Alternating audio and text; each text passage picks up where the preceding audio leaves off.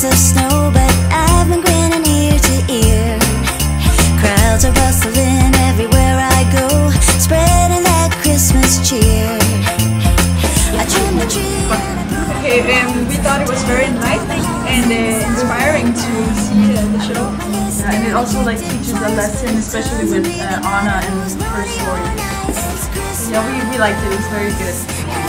I think it was very good for me, and you know that they tell us about Jesus Christmas.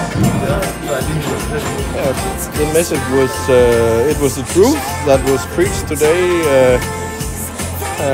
But I think it's difficult for modern world society to grasp this deep message with all this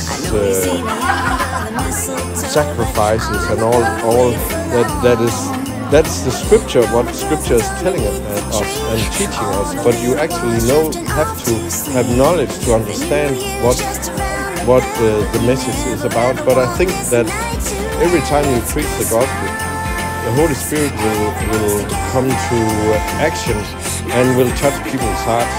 And it was, to me, I could feel the message in the end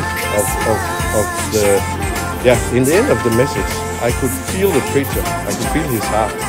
And I think that's very important, that the people who receive this message, that they can feel the heart from the one who's preaching it. So, yeah.